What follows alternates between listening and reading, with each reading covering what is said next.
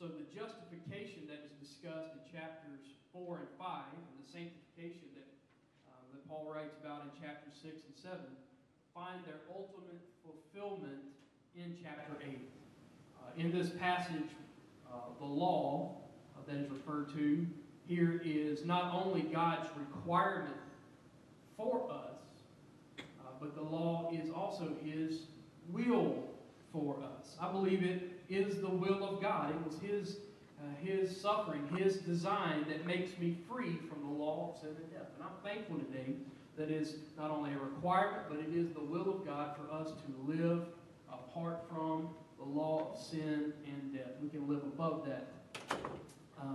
This lesson will show that the gospel of salvation by grace means that grace gives before it requires. Amen. Grace gives before it requires, whereas salvation by the law, the Old Testament law, means that salvation is given only after we have done all that is required. And I've never quite thought of it in those terms before. Maybe you're a scholar and a deep thinker and you've thought of that before, but I've never thought about how grace, God's grace, He gives to us before it requires of us. The grace of God is available to us without requiring anything on our behalf. Whereas the Old Testament law that had the Ten Commandments and all the law that was given to Moses by God and that he then gave to the people, and in order to get salvation, it required things of you. You had to keep the Sabbath. You had to do certain sacrifices. There were things that you had to do in order to roll your sins ahead through the sacrifice and the requirements. But I'm thankful today that the grace that God gives us, amen, is available to us, amen, freely. It's a beautiful thing. Also, this will show not only does knowledge of evil bring no deliverance, neither does knowledge of good bring salvation. Have you ever thought of that today? That while evil, just knowing about evil doesn't bring deliverance, and just knowing about good does not bring salvation. And it requires, there are some things that are required on our behalf. Chapter 7 of Romans recorded 30 uses of the word I. Chapter 8 has 20 references to the Holy Spirit. Chapter 7 shows that righteousness will last until the end, but chapter 8 shows the continual working of righteousness unto the end. So a lot of what we're studying today hinges on a scripture that's found in Romans, the 6th chapter, in verse 14. It says, "Sin shall not have dominion over you, for you are not under the law, but under grace." So in chapter 8, in chapter 7 and 8, Paul is still developing this thought that sin does not have dominion over you. Who is he referring to? He's talking about the church, those that have been filled with the Spirit of God. For those that are filled with the Spirit, that they're believers, they are not under the law any longer. I thank the Lord today that we are no longer under the law, but we are under grace. The chapter should first of all be viewed as a whole in a theme consisting of 4 parts. Romans, the 8th chapter, verses 1 through 11, talk about deliverance from the power of the flesh by the power of the Holy Ghost. Let's read some of that together this morning. Someone have their Bible when they turn to Romans 8. Brother Nate, looks like he's turned there. Brother Nate, when you get to Romans 8, read verses 1 through 4.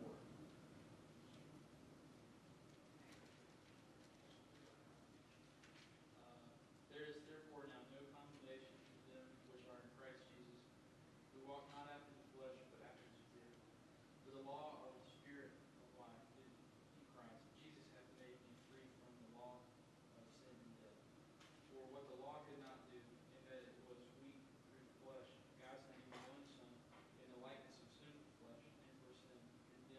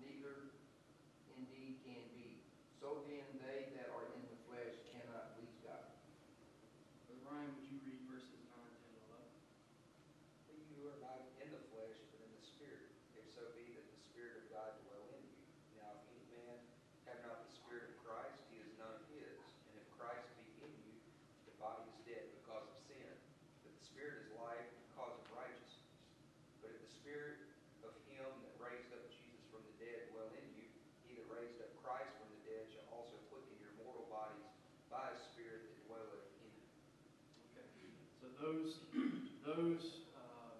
verses, or 1 through 11, discuss deliverance from the power of the flesh by the power of the Holy Ghost.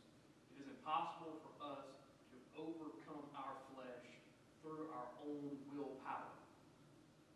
Overcoming the flesh, the habits of the flesh, the lust of the flesh, pleasing our flesh, all the things that we do and oftentimes justify ourselves in doing. We're trying to please God. We're trying to live a good life. All those things are impossible to do through our own willpower. We have to lean on the power of the Holy Ghost to help us live an overcoming life that is pleasing to God. Verses 12 through 17 talk about the full realization of our sonship by the power of the Spirit. Who would like to read verses 12, 13, and 14? Yeah, Romans 8, 12, 13, and 14. Therefore, brethren, we are debtors not to the flesh to live after the flesh. For if you live after the flesh, ye shall die. But if through the Spirit do mortify the deeds of the body, ye shall live. All right. Who would like to read the next two verses? For as many as are led by the Spirit of God, they are the sons of God. For ye have not received the spirit of bondage again to fear, but ye have received the spirit of adoption, whereby we cry, Abba, Father. Amen. All right, so we have sonship. Someone read through verse 17. The Spirit itself beareth witness with our spirit that we are the children of God, and the children then heirs, heirs of God, and joint heirs with Christ, if so be that we suffer with him, that we may be also glorified together. So we're heirs with God. We are the sons and daughters of God. That's a beautiful thing to think that we are not only heirs, but we're joint heirs in the kingdom with Jesus Christ. And we are adopted. We call him Father. And our adoption is through nothing. It's just like I think of it as an adoption that occurs in our society today. You have this small, let's just say you have a small infant that's born into unfortunate circumstances. This young infant, they didn't ask to be born into that situation, but they were. And there's nothing that infant or that small child can do to get themselves into a nice home, a nice family that's going to love them, to protect them, to provide for them, to adopt them, and call them a son or a daughter. There's nothing that they can do to become a son or daughter. But yet, because of mercy and compassion, some family will adopt that child, bring them in their home, call them their own, and raise them maybe along with children that are born of the mother and the father. And they'll treat that child just the same, and including the kid into in their will. Let them inherit things. They'll have siblings that call them brother and sister. There's nothing they could have done to make that happen. And you and I, there's nothing that we did to earn becoming a son and a daughter of Christ. There's no amount of money that we can pay to purchase our way into sonship. There's nothing, we can't live a life that is good enough to earn it. We certainly don't deserve it. But Jesus Christ paid the price for you and I on Calvary and made a way for us to be the heirs of God. So verses 17 through 30 talk about the sufferings do not affect our position because of the power of the Spirit. Sufferings do not affect our position. And so I'm going to read, Brother Ryan, read verses 17 through 22. And children and heirs, heirs of God, and the joint heirs with Christ, if so be that we suffer from him, that we may be also glorified together. For I reckon that the sufferings of this present time are not worthy to be compared with the glory which shall be revealed in us.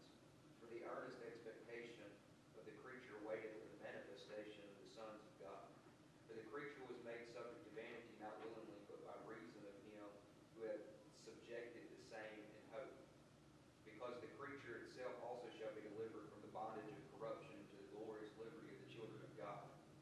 know that the whole creation groaneth and travaileth in pain together until now.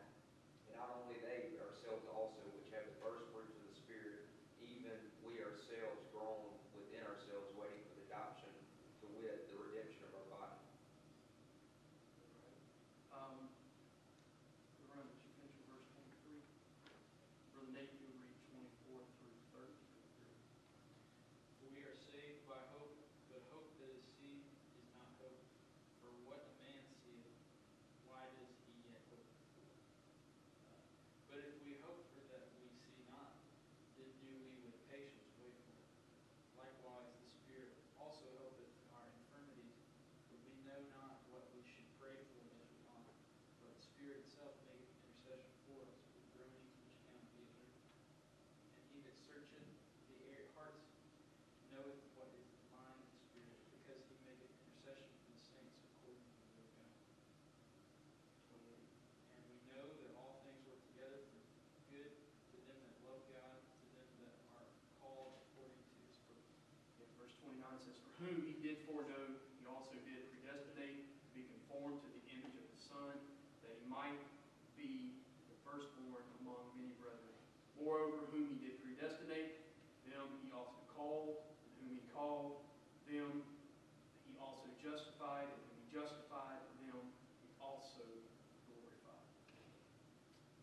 So, 17 through 30 talks about the sufferings do not affect our position because of the power of the Spirit. Verses 31 through 39, the theme is, in spite of everything, victory will be ours through Jesus Christ our Lord. Verse 31 reads this way, What shall we then say? Let me start that again. What shall we then say to these things? If God be for us, who can be against us? He that spared not his own Son, but delivered him up for us all, how shall he not with him also freely give us all things? Who shall lay anything to the charge of God's elect? It is God that justifieth. Who is he that condemneth? It is Christ that died, yea, rather, that is risen again, whom is even at the right hand of God, who also makes intercession for us. Who shall separate us from the love of Christ? Shall tribulation, or distress, or persecution, or famine, or nakedness, or peril, or sword? As it is written, For thy sake we are killed all the day long, we are accounted as sheep for the slaughter. Nay, in all these things we are more than conquerors through him that loved us. For I am persuaded that neither death nor life, nor angels, nor principalities, nor powers, nor things present, nor things to come, nor height, nor depth, nor any other creature shall be able to separate us from the love of God which is in Christ Jesus our Lord. Amen. That's a wonderful passage of Scripture there. In spite of everything that happens to us, whether it's a hurricane that's coming, hardships that come from a hurricane that we're all dreading coming up here, that can't separate us from the love of Christ. Whether it be famine or destitution or losing a job and financial difficulty, whether it be sickness, amen, there's nothing that can separate you from the love of God if you hold on to the grace that God gives us. This chapter, as we begin to read it, verse 1 says, There is therefore now no condemnation to them which are in Christ Jesus, who walk not after the flesh, but after the Spirit. So it begins with no condemnation, and it ends in the very end of the chapter with no separation. There's no condemnation, and there's nothing that can separate us from Jesus Christ. Verse 1 says, There is therefore now. What does therefore mean? Therefore in the Scripture is looking back at all that has occurred previously and lets us know that there is a conclusion coming. It becomes a past tense use of the word. So there is therefore now. So now is what? It is present tense. The next word is no. This in the Greek is very emphatic. There's absolutely none, ever, not ever, or I could say never. There is nothing. The word no is the foundation of everything because it shows the perfection of justification to the true believer. Grace is intended to keep us holy and prevent us from going back into sin. There is therefore now no condemnation. Amen. No condemnation. I'm so thankful today to know, K-N-O-W, that the word no is so emphatic in the Scripture. There's not, you mean there's not even a little condemnation? I certainly don't deserve that. I certainly have done things that are worthy of condemnation. And we'll talk in just a second about what condemnation means. Or maybe we'll talk about it now. In the Greek, it means adverse circumstance or judgment against. Condemnation is like you see a convict that has been through our legal system. First, they are arraigned, and then they are charged, and they have an attorney assigned to them, and they go on their day of court, and they have a trial either by judge or jury, and then they are sentenced. Amen. They're found either guilty or innocent, and then they're sentenced. So condemnation is like you've been found guilty and you deserve punishment. You're deserving of condemnation. And there's not one person under the sound of my voice this morning that hasn't done things that are worthy of condemnation. We do not deserve the grace and the mercy of God. That's right. We don't deserve it. I don't deserve it. You don't deserve it. Even the most holy, pious, godly person that you know does not deserve God's grace. Nevertheless, he says, there is therefore now no condemnation. There is no judgment. It takes away the penalties of sin. In order for grace to be grace, there must also be an alleviation of justice. Amen. We deserve condemnation. God's justice deserves to be carried out. But because of His grace, instead of justice and judgment, we get mercy. I'm so thankful today to know that there is no condemnation to them which are in Christ Jesus. Amen. In order to have this alleviation from justice, in order to freely access this mercy, we have to be what? In Christ Jesus. We have to be in Christ. Amen. This qualifies what constitutes a release from condemnation. Only those who are in Christ, or that is to say, who have entered into a union with Christ and no longer just know who He is. Amen. It's not enough to just know about Jesus. It's not enough to just know what is good and what is evil. We have to be in Christ Jesus. We have to be a part of the family. Only those that are in Christ, will get this release from condemnation. Being in Him puts His presence and power in us. If that presence and power is in us, then condemnation cannot be. Amen. Listen to this from John, the 3rd chapter, in verse 17. For He sent not His Son into the world to condemn the world, but that the world through Him might be saved. The whole purpose of Jesus coming was not to condemn the world for the wrong and the injustices that were going on. The entire purpose of Jesus Christ coming was not to set things right. It wasn't to kick Rome out of Jerusalem and set up an earthly kingdom as the disciples expected. It wasn't to kick out the religious rulers that were being overbearing, the Pharisees and the Sadducees, and they were ruling the Jewish people and with an iron fist and no doubt abusing their powers. That wasn't the purpose of why Jesus came. Jesus didn't come to pull everybody that He met out of poverty. The purpose that He came really wasn't even to heal everybody that He encountered. The purpose that Jesus came for was to die on a cross. He didn't come to condemn the world, but He came that the world through Him might be saved. We must understand, if we only know Him and are not in Him, the rest of the chapter of Romans 8 is really null and void. We cannot just know about Jesus. We can't just have a knowledge of Him, but we have to be in Him. Being in Him requires us to go through obedient steps. Amen. We have to be obedient.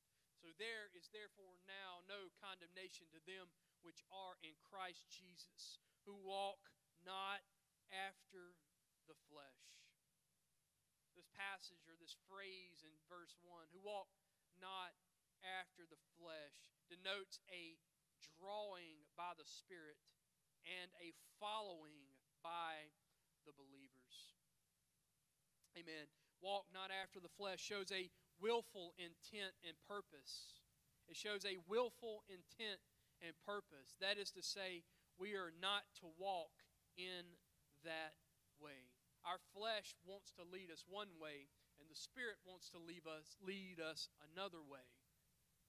There are basically two paths we can follow. We can follow our own flesh, our own desires, our own will, what we think is best for us, or we can follow after the leading of the Spirit. Those who do not walk after the flesh. So those who walk not after the flesh. Amen. If we walk after the flesh, what does that bring? It brings upon us sin, which brings condemnation, which ultimately brings death. We know that the wages of sin is death. So to walk after the flesh brings condemnation, brings death. To follow the carnal man, you cannot be sold out to Christ and follow the flesh. Nor can you be sold out to the flesh and follow Christ. We read earlier when we were reading Romans 8 that the carnal mind is the enemy of God. Our carnal nature is the enemy of what God would try to accomplish in our life. The flesh and the Spirit war within us.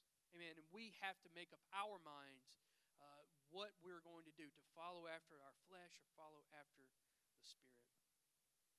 To walk after the flesh shows that our only escape from condemnation is to not walk after the flesh.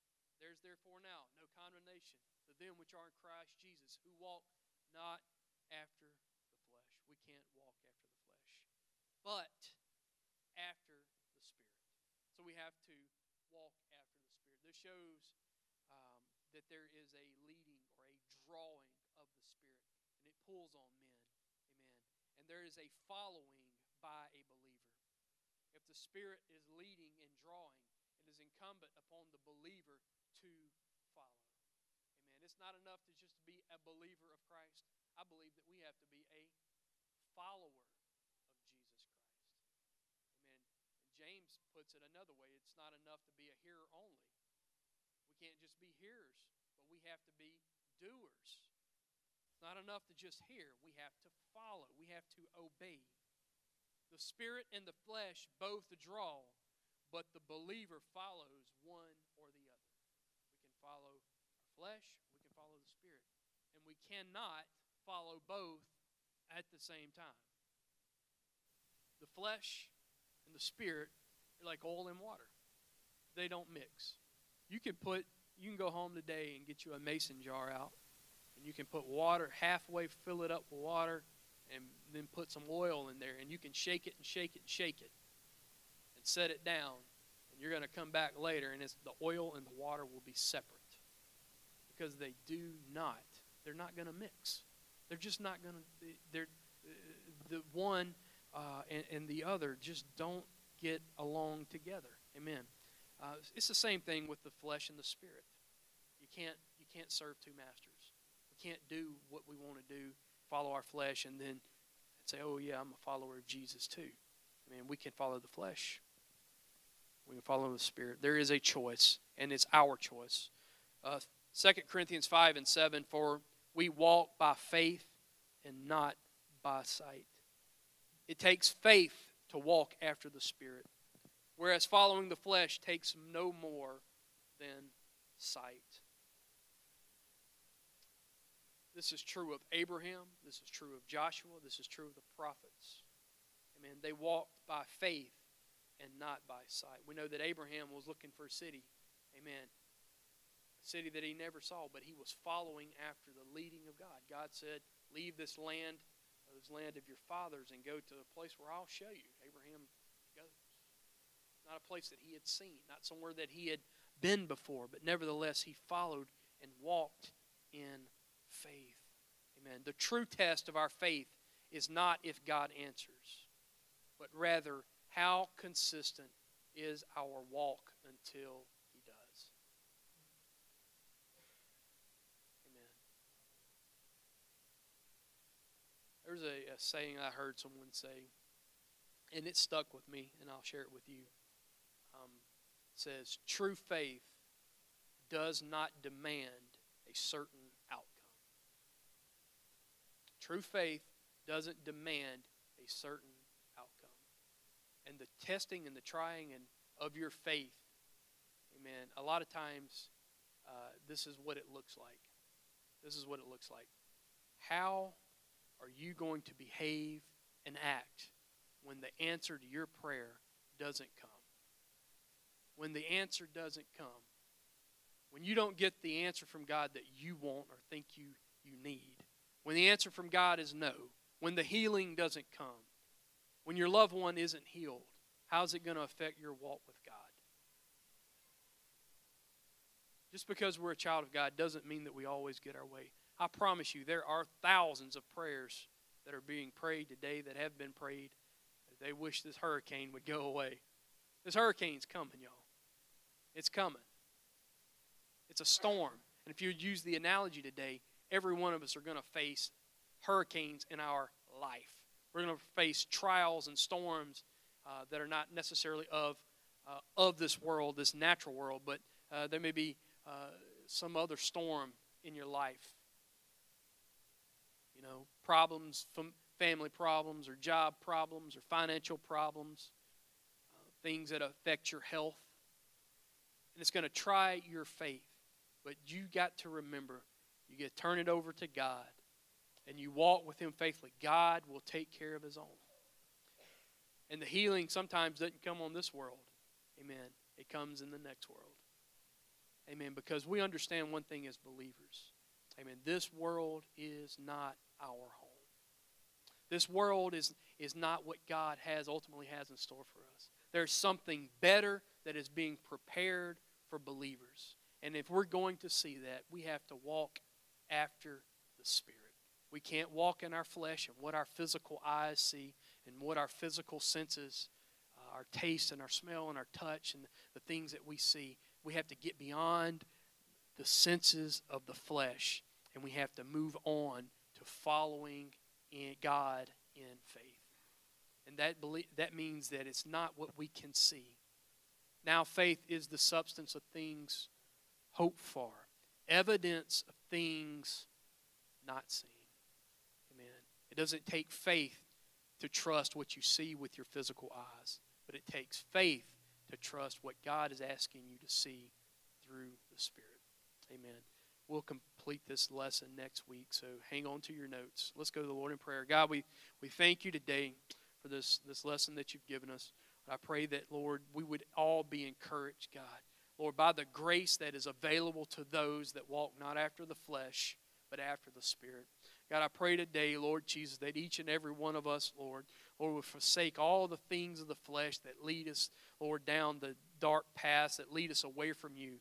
God, that we would cling to the Spirit, that we would walk after you in faith, God. Lord, give us the courage and the strength, God, Lord, to follow you no matter where you